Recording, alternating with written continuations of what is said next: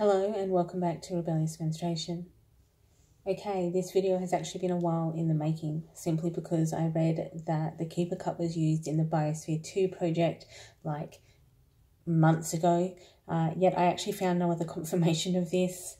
I actually still haven't, however, I'm still going to do this video, and you'll see why by the time I get to the end. Let's start with the background. Biosphere 2 is a research facility located in Arizona. It was constructed between 1987 and 1991 by the Space Biosphere Ventures company. This project had, however, this project had its foundations back from the 1970s when philanthropist Ed Bass and ecologist John P. Allen met at a counterculture community called Synergy Ranch, which Allen ran. Bass provided $150 million in funding until 1991. The Biosphere 2 was intended to show how a closed ecological system could support human life on an exoplanet. So the reason for this was for space colonization. It has 7 biome or ecological areas: rainforest, ocean with coral reef, mangrove wetland, savanna grassland, fog desert, and an agricultural system to support the human habitat. The facility itself is constructed of steel, both in tubing and frames, and has high density glass. It also has lungs to assist with equalizing the pressure due to the expansion and contraction of air due to heating and cooling. Biosphere 2 hosted only 2 closed missions between September 26, 1991 and September 26, 1993. There were 4 men and 4 women of various medical and scientific disciplines that went on this mission. However, the experience received a wide array of negative news and suffered various internal problems, such as low oxygen, hunger, and fighting that led to the separation of the team into 2 separate factions.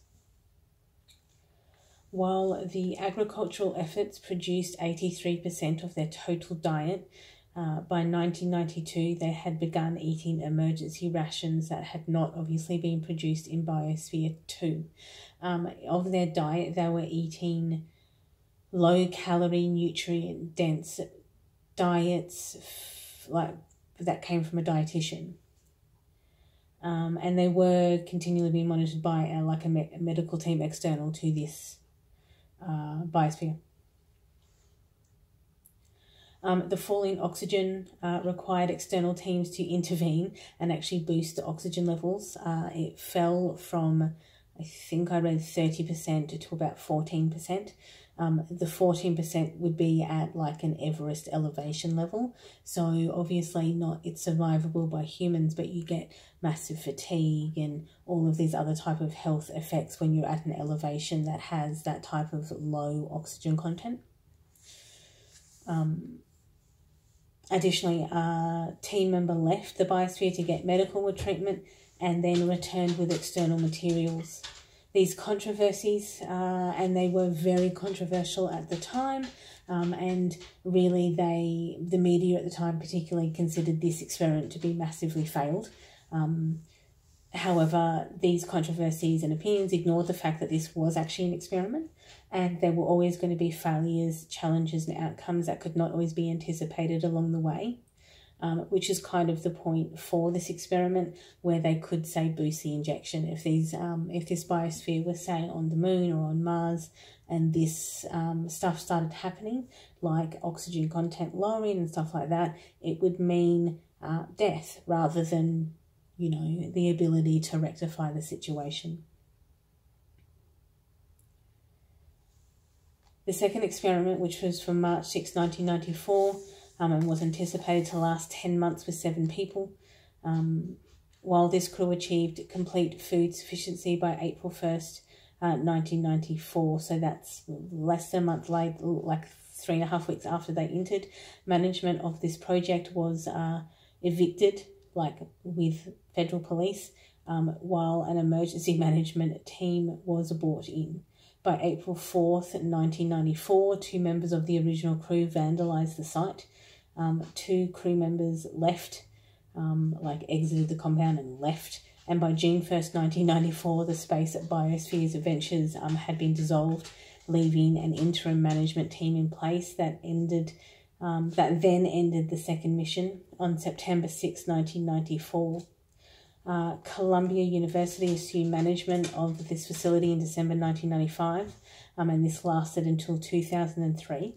And, they did quite a few projects with the Biosphere, obviously, but a significant part of their results, or a significant part of their research was about coral reef research. And a lot of the information that we have now or currently is from part of their projects during this tenure. In June 2007, they saw purchases of the site.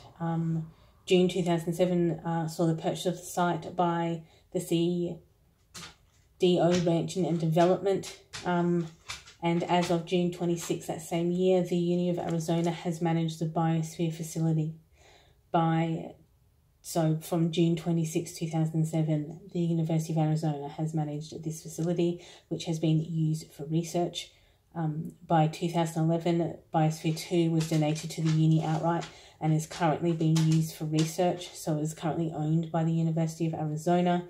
As you can see, with the 91 to 93 and the 94 experiments, the Keeper Cup, or a menstrual cup in general, would have been the most viable option, or the best option, as single-use disposables would not have been viable in a circular closed system.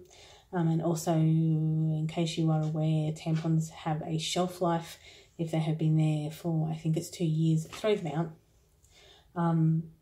While the purpose has evolved and changed, it shows that with an enclosed biosphere, there is no place for single-use disposables. I hope you enjoyed this bloody tale. I will put some links below for further information and research. Thanks for watching. Enjoy your morning, afternoon, or evening, depending on where you are in the day. And I, of course, will see you all in the next video. Bye, everyone.